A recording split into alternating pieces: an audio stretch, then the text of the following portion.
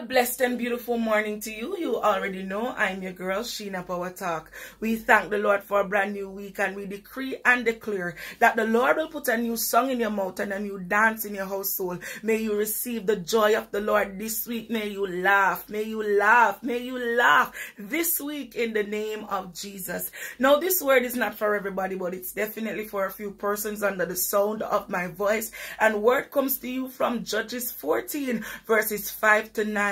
Allow me to paraphrase for you. Samson came to the vineyard of Timnah, and there a young lion roared at him. The word of God said the Spirit of the Lord came upon Samson mightily, and Samson tear up the lion as if he was tearing up a young kid. Samson tear up the lion as if he was tearing up a small lamb with his bare hands, The word of God said after a time, could be a couple weeks, could be months, he went back to the carcass, and there was a swarm of bees and honey, and Samson did eat of the honey and share the honey with his parents. Now this honey represents the blessing, and I come to tell somebody there's a blessing when the enemy is defeated.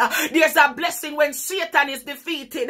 There's a blessing that is coming out of the attack. I say it's not by might and it's not by power, but it's by the Spirit of the living God. It's so beautiful today that we have the Spirit of God dwelling on the inside of us. It came upon Samson, but it is living inside of us. The Spirit of God, and we understand when the enemy comes in like a flood, the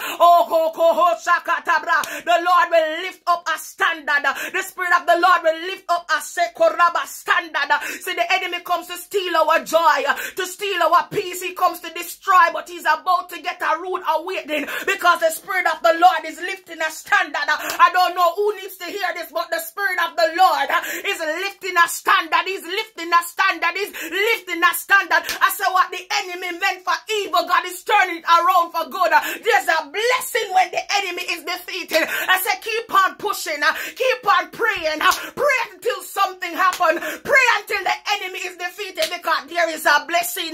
There is a blessing. All things are working together for good. All things are working. Not by might,